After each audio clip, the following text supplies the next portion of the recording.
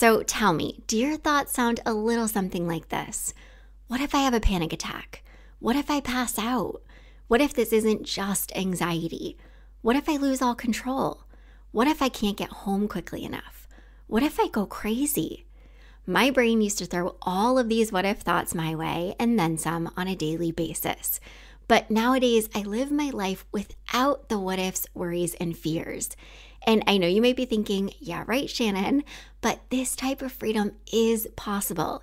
And I want to show you how to get there without it being so hard or complicated, because it truly isn't.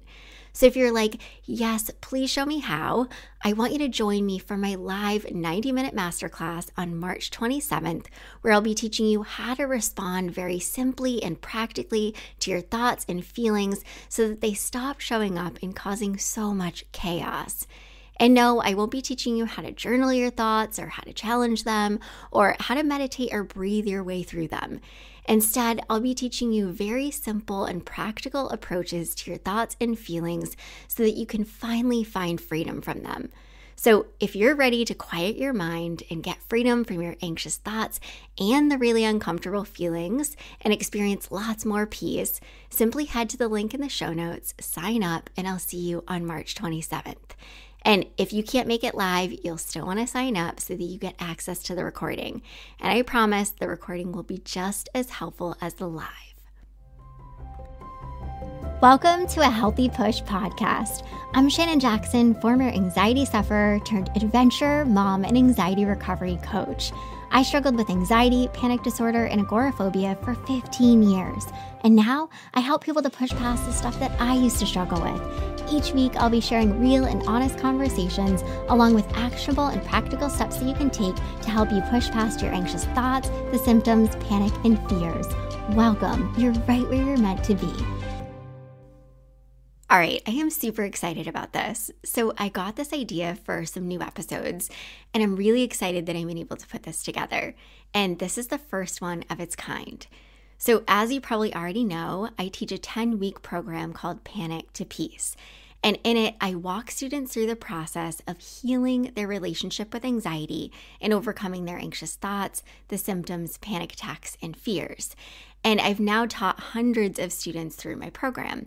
And I've had several students on my podcast to share their stories, which has been nothing short of incredible. And one of the coolest parts about guiding and supporting my students through their journeys is that I get to sort of be along for the ride. Like I get to witness their journeys and I get to see their journeys through them starting my program, through the program, and after the program. And one of the most amazing things to see is somebody fully transform from struggling so immensely with panic disorder and agoraphobia to coming out the other side and truly living. Like letting go of the safety nets, the limitations and fears, and just freaking living. So I want to show you this part of their journey too. So these episodes that you'll see sprinkled here and there, they'll be bonus episodes in addition to the episodes I release every Monday. You'll hear from students who have already been on my podcast and shared their journeys so that you can hear what life looks like for them now that they're fully recovered. Yep, I said fully recovered. We sit down, we chat, and I ask questions like, so what the heck does life look like for you now? And how did you know you were recovered? And what was something that really helped you to get to where you are now? These conversations have been so amazing, and I cannot wait for you to hear them.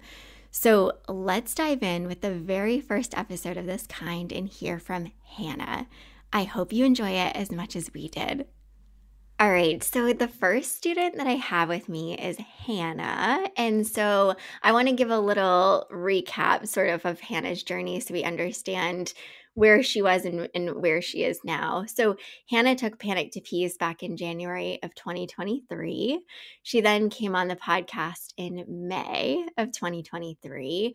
And so I haven't really chatted with Hannah. We've chatted a little bit, but it's been almost a year. So I'm really excited. We're recording this the end of February 2024. So Hannah, welcome back to a Healthy Push podcast. Yeah, thanks for having me back, Shannon. It feels so different to be on this side of things now. So Right? I appreciate that. Oh, I'm so excited. So, of course, if you haven't listened to Hannah's episode, I encourage you to go back. But can we just give a little snapshot, Hannah, of like what things looked like for you back when you joined the program and like where were you at then? Oh gosh. Yeah. I was definitely at a low place. I was completely housebound. Was struggling to even like go out on my front porch or go to the house over my next door neighbor's house.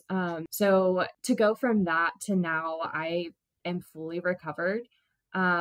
It's crazy to think about. It was just, I'm not going to say it was an easy journey. It was incredibly tough, but the things that I Yeah. learned along the way were super important. And then I know you say in a lot of your podcasts and Instagrams that one of the things you've promised yourself is to never go back to the place that Mm. you were. And I feel that so much. Like that is something I never plan to go back to because I was in such a low place. Just not happy, not living, totally restricted my life. So yeah, Yeah. it's crazy how far I've come. Oh, dang. Hearing you say I'm fully recovered, I'm like, ooh, I have goosebumps. Like, it is wild. So, back when, of course, you came into the program, I remember seeing like just this commitment, like this, I'm doing this and I really am fed up and I'm not going to continue to live like this. And you put in so much hard work. So, I know it definitely wasn't easy. And so, yeah, I want to encourage you if you didn't listen to Hannah's episode, go back and listen to that. But let's chat about what the heck have things been looking like for you? What's life like now? Yeah, so much different. I just live my day-to-day life, which seems crazy to say, but back, when I was really in my lowest place, I wouldn't have said I was living. I was just Mm, restricting my life to being inside. So now I'm going out. I'm going to the grocery store because I need to get groceries. I'm going shopping because I want to go shopping. um just doing all the things that I want to do. I've been to basketball games with 20,000 people. I've had numerous outings on the town. Been to What was really important to me was to finally get back going to church, and I was mm. able to do that, and it's just been such a freeing feeling. um Being back with, the crowds don't bother me, the driving doesn't bother me. I'm driving on the interstate to see my parents Jeez. next weekend, and it's like a 3-hour drive, and that just doesn't even phase me anymore. So and just to think that I'm saying this now, versus a year ago, I would have been like, no way am I getting on the interstate. So Yeah. yeah, just Yeah. living life. Ugh. So I know people are probably wondering, right? How did you know that you're recovered? Like even saying those words, I think for some people feel really like big and scary. So how the heck did you know? Like I'm recovered. I'm there. That's such a good question because honestly, I toyed back and forth with this myself. I was like, well, I'm going and living and I'm doing the things, going to stores, but occasionally anxiety would set back in. And so I was Mhm. like, oh, dang it, I'm not recovered. Here it comes again, battling this again.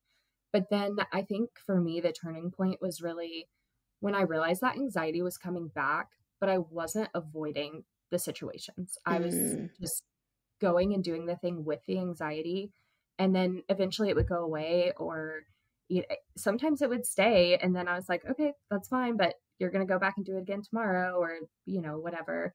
And here recently I had medical anxiety has been my number one, like absolutely not, since I was in elementary school.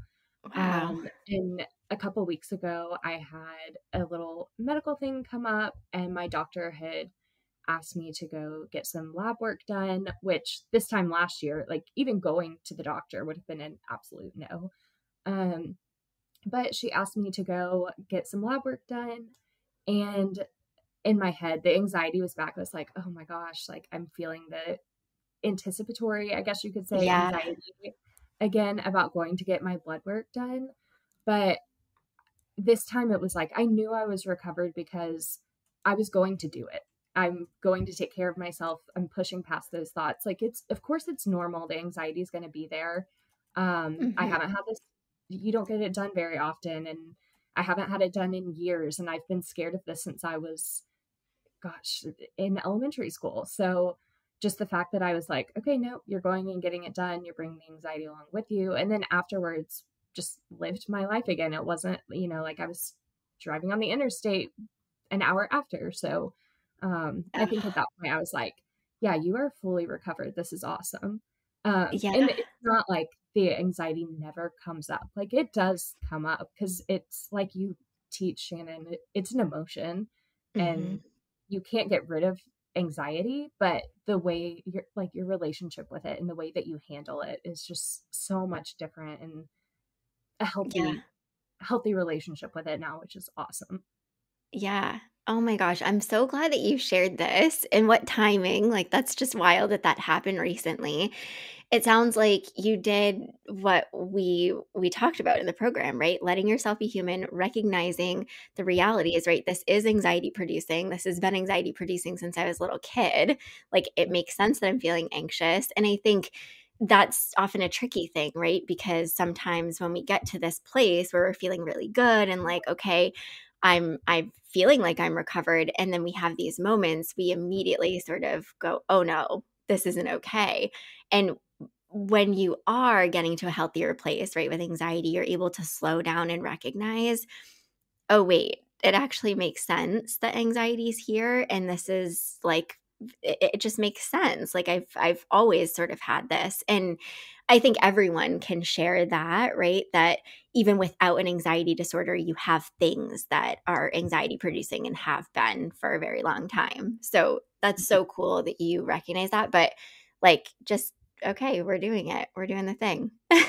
Yeah, it's such a freeing feeling. Ugh, I Oh, just can't even explain it enough. Like, yeah, well, I can like, see it. I wish people could see your face because it's like you can see it, but I'm curious, of course, I'm sure people are also wondering, what was something that you felt like was a missing piece or something that you really needed? Like, you couldn't have recovered and gotten to this place that you're at now without this?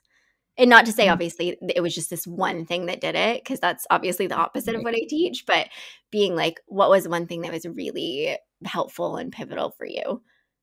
This is such a tough question because, like you said, I feel like there's a million things that played a part in the recovery. Yeah. But I would say one of the biggest things was just making sure, well, first of all, self compassion and like Mhm. telling myself that it doesn't have to look perfect, but you're at least trying. And for me, that was huge because I am such a perfectionist at heart. And so I'm like, okay, I'm going to go, it's going to look this way, and the end.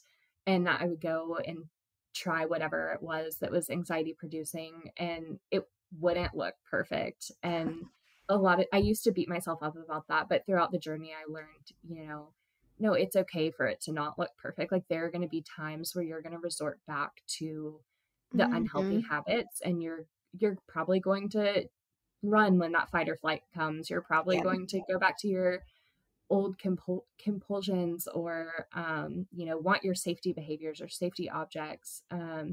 But so for me, I think it was more just making or letting myself know it didn't have to be perfect. Yeah.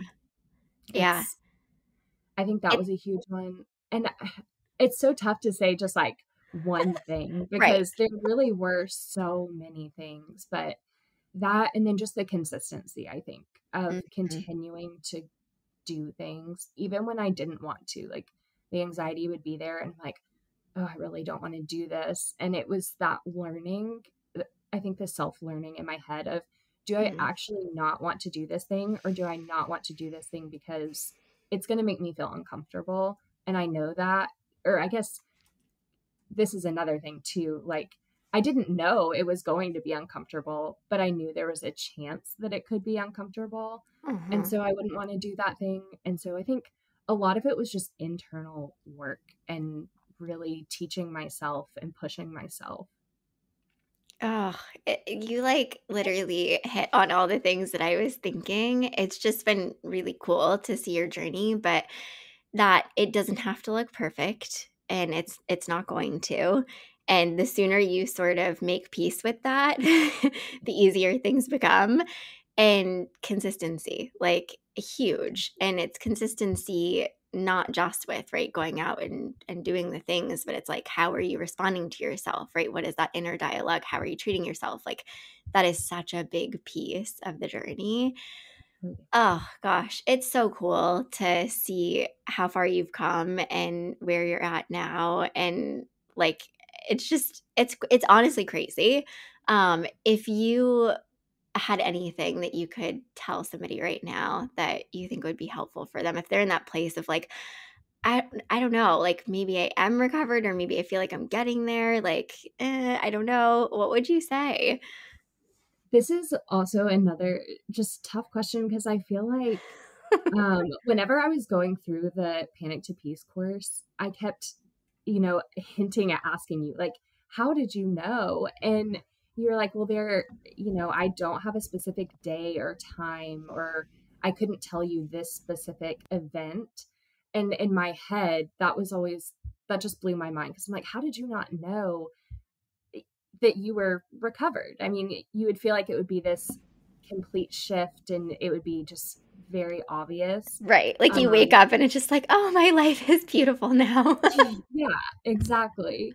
And I thought when I was going through the course, I was like, "Oh, that doesn't really make sense." But then now being on this side of things, I definitely toyed around with that in my head of, are you recovered? The feelings are coming back. And I think for me, it's just how you handle those feelings when they come. Are you resorting back to all those anxious, unhealthy habits, or is it a healthy relationship with anxiety and you're pushing through it anyways and the anxiety makes sense and you're not letting it stop you from living, not letting it restrict you? So I think I definitely had moments of, I'm not sure if this is anxiety coming back, I'm taking steps back, or if this is recovery. But I definitely think if you're having those feelings, you're probably on the right track and towards Yes. recovery. So Yes. Ooh, so dang good, Hannah. Like, you should just come help me teach the Panic to Peace program. It's just so cool, and I think something that you said that I kinda wanna highlight, right, is I think when we feel uncomfortable or we feel anxious, we can tend to think, "Oh, no, the feelings are coming back." But we have to say, "No, the feelings are just there." Like, the feelings are just here. It's not that they're coming back, it's that I feel anxious, and, like, you're still going to have those moments. So, gosh, everything that you shared has been so incredibly helpful. I'm just so thankful and grateful for you for coming back on and updating us, and obviously keep me updated because I want to hear all the things. oh, absolutely. Yeah, and I cannot give enough credit to you, Shannon. Seriously, like, if You I did hadn't it. landed on You your did feet. it. I love it. I mean, I can see, right? I could see when you started the program, I'm like, she's gonna do it. She's gonna do it. And it was just really cool that I got to be a part of it and help you. But you did all the stuff. So I'm so proud Thank of you. you. Thank you. It's such a freeing feeling. I hope you enjoyed this episode of A Healthy Push. If you want more, head on over to ahealthypush.com for the show notes and lots more tips, tools, and inspiration that will support your recovery. And if you're hoping for me to cover a certain topic, be sure to join my Instagram community at A Healthy Push and let me know in the comments what you want to hear next.